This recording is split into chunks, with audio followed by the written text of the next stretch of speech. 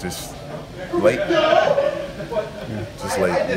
Whether it was getting to the sack, I was beat there a couple of times, but I'm glad I could force them into somebody else and they can make the play. But I got to be able to finish, and I got to be able to get by and pressure the quarterback more often. So got to make sure that I'm more productive in my moves and finishing.